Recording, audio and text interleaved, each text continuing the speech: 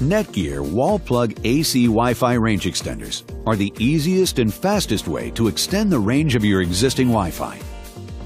To begin, first unbox your extender. Then, plug the extender into an electrical outlet. For a seamless installation, we recommend that you complete the basic setup in the same room as your current router. To determine if your router supports WPS setup, look for a WPS button on the front or back of the router. If your router does not support WPS, watch the range extender setup with Netgear Installation Assistant video. To set up with WPS, first press the WPS button on the extender. Then, press the WPS button on your Wi-Fi router. The WPS LED will light up solid green when you have established a good connection between your Wi-Fi router and your extender. If your Wi-Fi router supports the 5 GHz band and you want to extend this band, repeat the WPS process. Now, unplug the extender and move it to a new location that is about halfway between your router and the area with a poor Wi-Fi signal. The location that you choose must be within range of your existing Wi-Fi router network. Plug the extender into an electrical outlet and wait for the power LED to light green.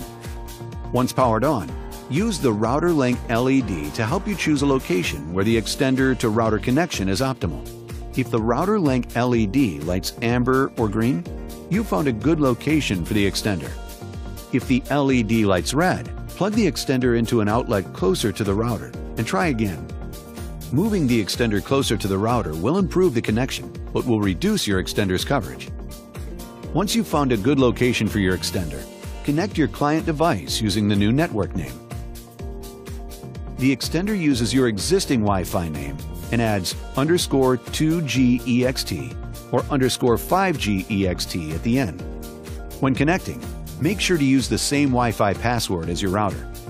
If you're using a mobile device, connect in the same room as the extender, and then move to the area with a poor router Wi-Fi signal. Once your devices are connected and placed in the dead zone, return to the extender and check the client link LED.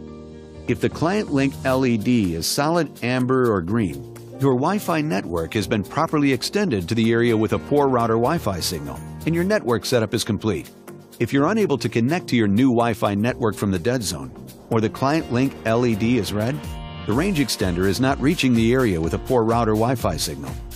If possible, move your client device closer to the extender until the client link LED turns solid green or amber.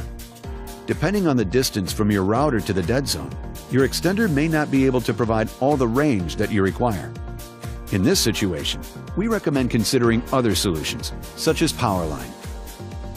Your AC Wi-Fi range extender is now set up and ready to go.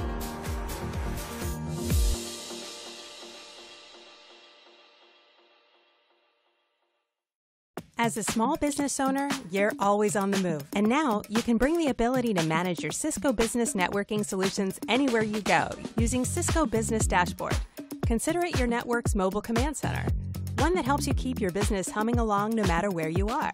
You can expand your network via zero-touch deployment, review essential information about your network as train-ride reading, enjoy a simplified approach to managing network devices across their entire lifecycle, and double-check performance via customized views and dashboards. Wherever the day takes you, Cisco Business Dashboard provides a quick, easy, and convenient way to address network management needs. So put the power to deliver a better network in your pocket. Try Cisco Business Dashboard today.